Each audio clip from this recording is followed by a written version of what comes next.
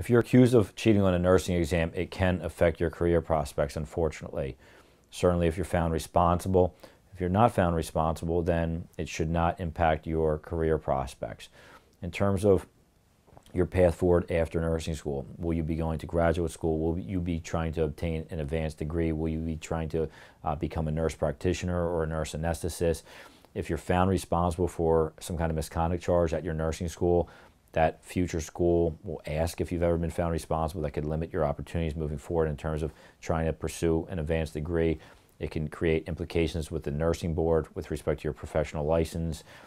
It can definitely affect your career prospects. That's why you need to be extremely careful in terms of how the case is handled.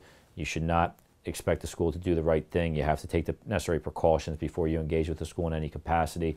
Having an experienced attorney advisor will be your best ally to help protect your rights and interests and to help you understand and navigate the process moving forward.